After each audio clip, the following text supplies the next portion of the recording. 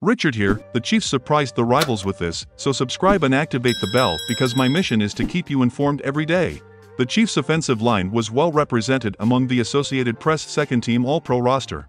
The Chiefs' offensive line has been regarded as one of the best in the NFL for the past 2 seasons. While they didn't get any first-team All-Pro selections this year, they had 2 players earn enough of the vote to receive second-team All-Pro nods. Of course, those players play on the offensive line interior in Kansas City, which has been dominant all season long. First up is Chiefs' second-year center Creed Humphrey, who finished the 2022 NFL regular season with a clean sheet in the sack statistic. He received the second most votes, 16, next to first-team All-Pro Eagles Jason Kelce, 32. This is Humphrey's first All-Pro selection in his career, and it certainly won't be his last. Next was Toney, who has been the veteran anchor on the team's offensive line.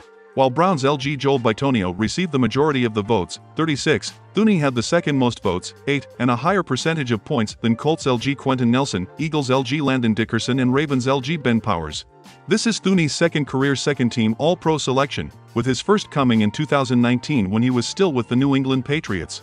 For me, this is already a historic season for the Chiefs. Comment below how this season is going for you, leave your like and see you in the next video.